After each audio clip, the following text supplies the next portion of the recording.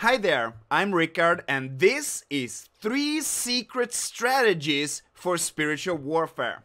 Welcome to the Deliverance podcast. If you haven't yet, please help me by subscribing and liking this video if it is beneficial to you. Let's jump straight into today's content. 3 secret strategies for spiritual warfare. In order to understand and apply these strategies for spiritual warfare, we must first establish what spiritual warfare is. To my understanding, there are 2 types of prayers that we can engage in as Christians. Number 1 is intercessory prayer, as it says in 1 Timothy chapter 2, verse 1. This is prayer that we pray for ourselves many times, our wives and husbands, our mothers or fathers, children's, friends, and enemies alike. It is when you pray to God for Him to bless, protect, cover, shelter, lead, guide, renew, restore, or repair certain situations in people's lives. Spiritual warfare, on the other side, are prayers that are more on the confrontational level. It is warfare prayers. I engage in spiritual warfare prayers when I minister deliverance, for example, which are clearly different from a general prayer for God to bless someone or for God to bring a solution into a person's life. It is when we begin to wage war against demonic spirits. So the number 1 secret to spiritual warfare is to stand on Scripture. People still don't understand how incredibly powerful the Word of God is in prayer. My mentor, the late Prophet T.B Joshua, always said that using the Word of God in your prayer helps you ensure that your prayer lines up with God's will and intention for your life. There is the Logos, the written Word of God, and then there is the Rhema, the spoken Word of God, the revelation Word of God. Jesus in Matthew 4 spoke the Word of God, and Satan had to flee. We have been given authority in our voices and in our tongues to declare the Word of God over our situation. When engaging in spiritual warfare in your personal life or over your family, for example, speak the Word of God. Stand on a particular scripture regarding the situation at hand. There is a Bible verse for every situation under the sun. And if you haven't found the one that pertains to your situation yet, keep looking. The Holy Spirit will reveal to you what this particular scripture you need to stand on is.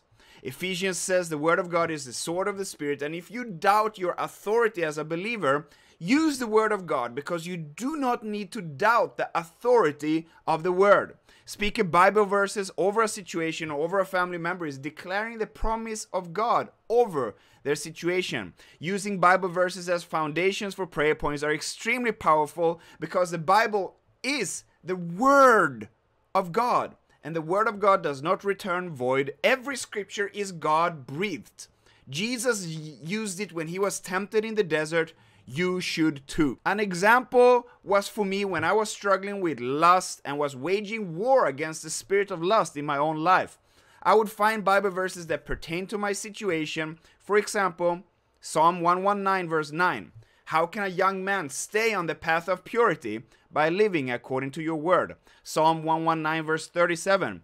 Turn my eyes away from worthless things and preserve my life according to your word. 1 John 2:16. For everything in the world, the lust of the flesh, the lust of the eyes, and the pride of life, comes not from the Father, but from the world.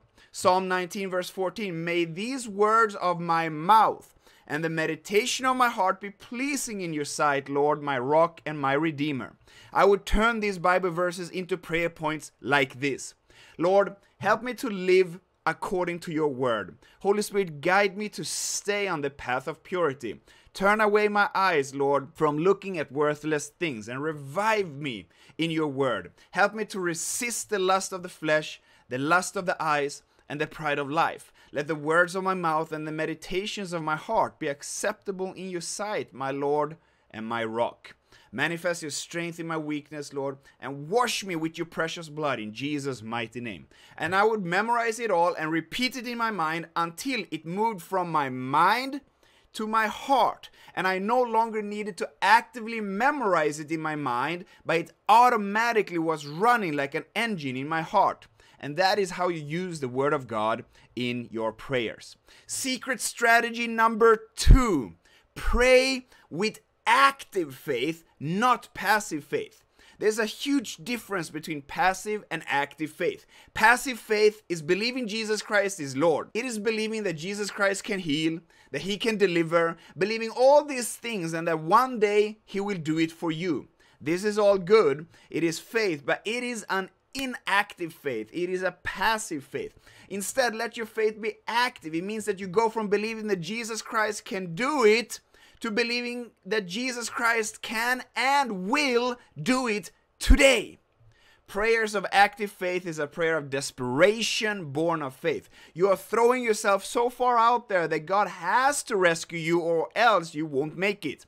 Faith-wise, not physically, of course. Your active faith will instantly attract the Holy Spirit. It is when you can sense a change in the atmosphere, when suddenly the Spirit of God begins to touch people in the same room without anyone laying hands on anyone. It is when the air suddenly is thick and there is a tangible presence of God in the room. How do we achieve active faith? It is our role to activate it as people of God. Normally, our faith in its default stage is passive or inactive. It is still faith, but it's not the kind of faith that would move mountains. It is the kind of faith that would take us to heaven. Peter exercised active faith at the beautiful gate when he said, "Silver and gold I do not have, but what I have I give you."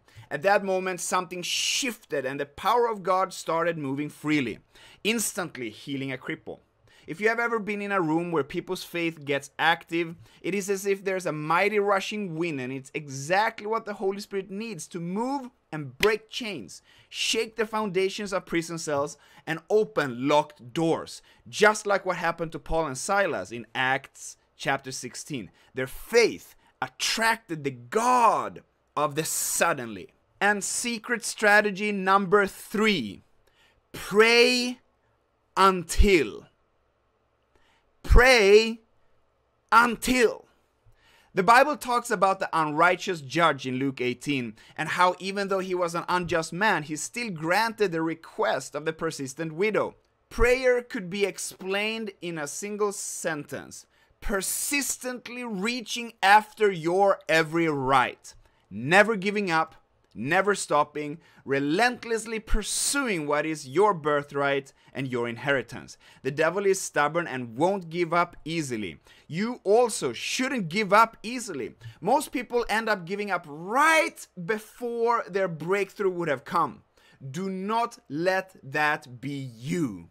Pray until. Until when? Until you have an answer. We pray until the chains are broken. We pray until the family member is saved. We pray until the sickness is healed. We pray until the weakness is overcome. We pray until. The moment you understand what the Bible means, that the fervent prayer of the righteous availeth much, in James 5 verse 16, you realize the key to answered prayer. The key is to never stop praying until the answer is coming forth. If you follow these 3 simple but profound secret strategies, I can guarantee you that your spiritual warfare success will go through the roof. Thanks for watching this episode. Don't forget to like, share, and subscribe, and leave a comment with your feedback. What's your thoughts regarding this topic? Let me know. Until next time, God bless you and stay in faith.